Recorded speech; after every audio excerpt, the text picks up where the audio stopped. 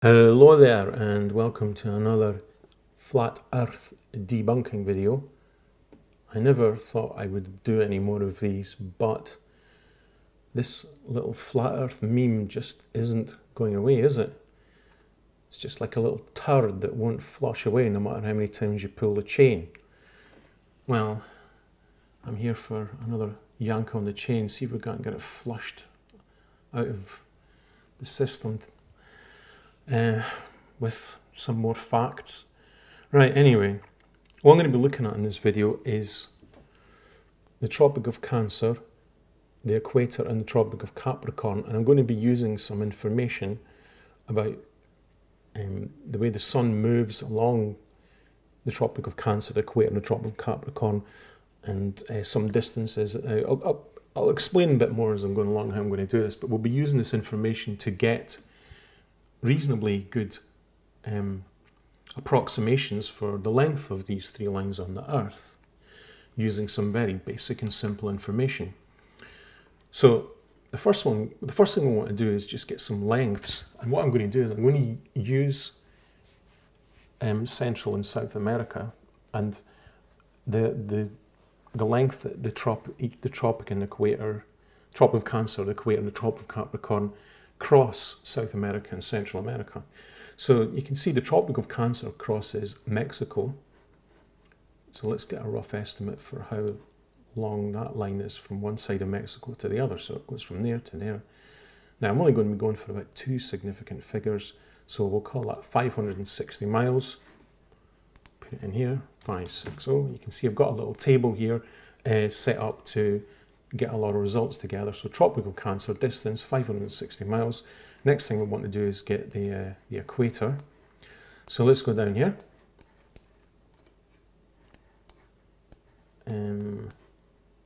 So it goes from here to here. So that's what, roughly 2,100 miles to two significant figures. That's fine. 2,100.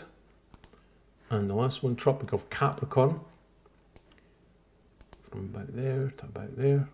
So that's roughly 1,600 miles. Now, if the more observant amongst you will notice that this line diverges from the Tropic of Capricorn. The reason for that is because the lines of latitude don't follow paths of least distance from places they connect on Earth. Just to do with it. It's just to do with the geometry of a sphere, but it's not a massively big difference. And like I said, we're not going for hair-splitting accuracy on this. We're just trying to get rough figures just to see if they compare well with each model. So two significant figures, 1,600 miles. Okay, 1,600, that should be fine. Now, what I'm going to do here is we're going to work out how long it takes the sun to cross from one side of Mexico to the other side along the Tropic of Cancer on the solstice, the June solstice. So you can see here, this website here tells you what time solar noon is in GMT. So according to this, now we'll just do it to the nearest 5 minutes. So we'll say, so that's 1935, say we'll call it, and then it crosses along the Tropic of Tropic of Cancer. It crosses to here, about 2010. So if you prefer 12 hours, that's about 7:35 p.m. to about 8:10 p.m. So what, 35 minutes, roughly, give or take. We're not like I said, we're not going for too much accuracy. Okay, just getting some rough figures here. Now the equator. If I can get this up properly. This thing's hard to control. Oh, right there. Right. Okay. Right. So the equator goes from. It goes from there to there. So just about here to about here. So if we go back to the other website, it's from about here. Now what we do have to do is we have to change the date. So we'll go to the equinox. So the sun is directly over the equator, which is going to be the 23rd of September, 23rd of this month. So say we call it what, 1615 Go straight across here to about what? 1815. About 2 hours, roughly. You okay with that? Yeah, I'd say it. Like from about 4:15 in the afternoon to about 6:15. Remember, these aren't local times though. This is GMT. Okay, so according to this, the sun takes 2 hours to cross South America following the equator. So let's put that information in. So 2 hours, 120 minutes. Tropic of Capricorn. Now, Tropic of Capricorn. So you're roughly about Sao Paulo, right across here. Let's line this up again. So it's roughly from about here to here. So now again, we want to change the time so the sun's directly overhead. So we'll go to December 21st, roughly. So where are we? So what about roughly about 3 o'clock? Well, 1500 hours. Right across to about 1640. Hour and 40 minutes, 100 minutes. Sound okay? About 100 minutes to cross South America. So on the tropical Capricorn, the sun takes about 100 minutes to get from one side of South America to the other side. So let's put that information in here, 100 minutes.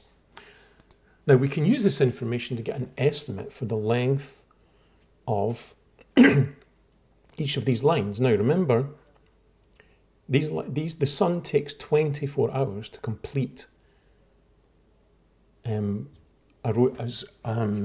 to repeat one complete, what would you call it, circuit of each of these lines.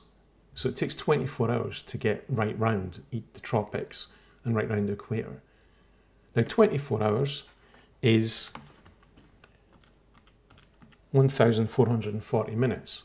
So if we do 1,440 minutes divided by the time times the distance, that gives us a rough estimate for the length. Now I can just, because I've put an equation, I can just pull it down. So there we go.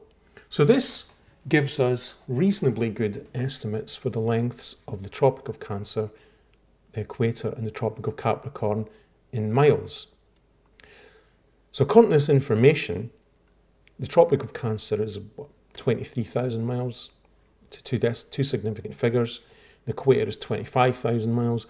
Tropic of Capricorn is 23,000 miles. All of these to two significant figures. That's the only accuracy that we could really go to, considering the other information we used was a wee bit rough and ready. It's reasonably accurate though.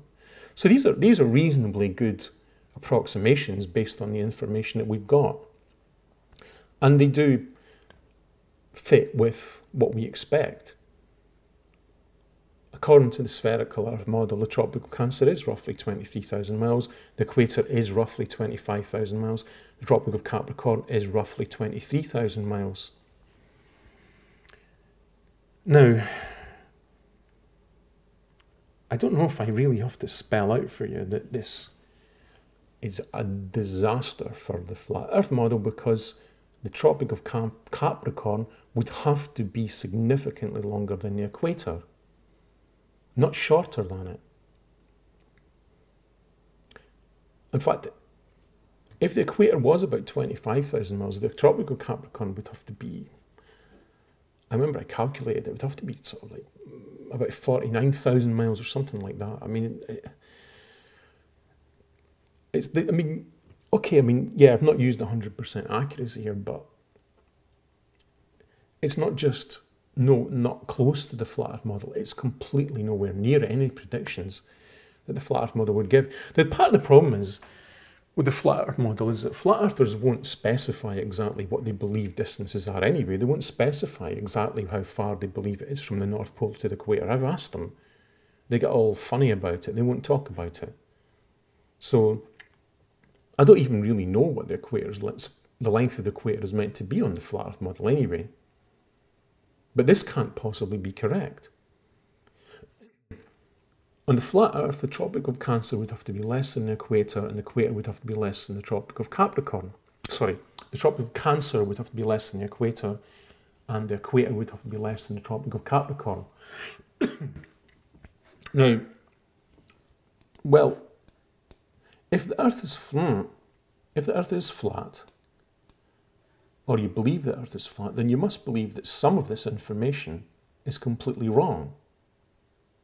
Well, what information do you think is wrong? The distances? You think that the distance across Mexico, this distance across South America, and this distance across South America here are radically different from what we generally believe them to be? Not just what they are on Google Earth, what they are in any source you check will give you the same answers as Google Earth. I mean, how feasible is that? Is that a realistic option? If this was the year 1015, maybe you would be right, but this is the year 2015. I don't see how that's a realistic option. Because we live in the age, a modern age of international travel. Thousands of airplanes and ships fly and sail all over the world, get to where they're supposed to be going, which means navigators have very accurate information about how far apart places are on Earth and what direction they're in.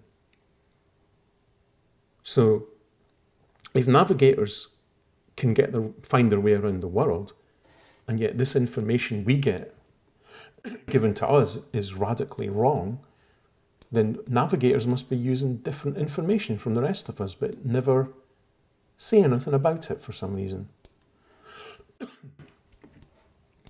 I don't know, is that reasonable? Well, if these lengths aren't wrong, and I don't see how they could be, are you suggesting that these times are wrong on this website, that the sun isn't at the highest point in the sky at the times that this website's suggesting? Well, you know,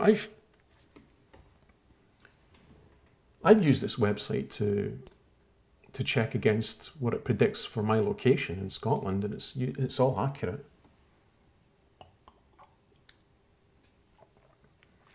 So why would it be accurate for me but not for the rest of the world? I mean, how feasible is it that all the information on this website is garbage?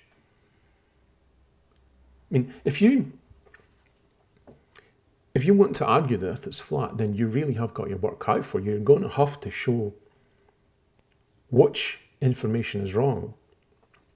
Is it the distances or is it the times?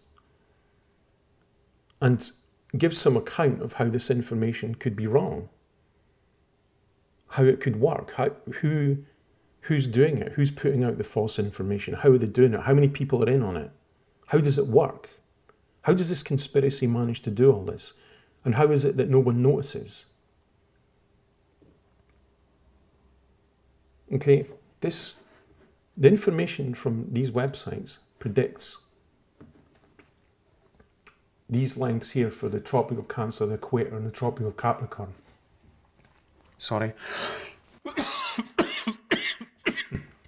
Oh, my throat's gone. Right. I'll get a little drink. So, yeah, so what is it? What's wrong? Is it this? Is it this? Or is it both of them? And how does it work? How does it work? How is this false information put out there? Who's doing it? How do they work it? And how do they manage to get away with it without anyone noticing? Okay, that's basically what I'd like to know if you believe the Earth is flat. Because this is the predictions I get.